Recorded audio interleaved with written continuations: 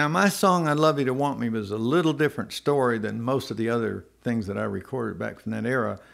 I had the idea of "Baby, I'd Love You to Want Me," and I had the melody to it, but I didn't have the story. And as it got more into the song, it became a thing about forbidden fruit. There was somebody that you couldn't have for whatever reason, and after I finished the song and we started recording it, it became more obvious as it went along that we kept adding background and strings, and we went from New York to Atlanta to back, had Ellie Greenwich and Robert John singing the high part. Everybody thought it was a girl, but it was Robert John. And as a matter of fact, Bobby was gracious to sing on almost all of my hits from those days.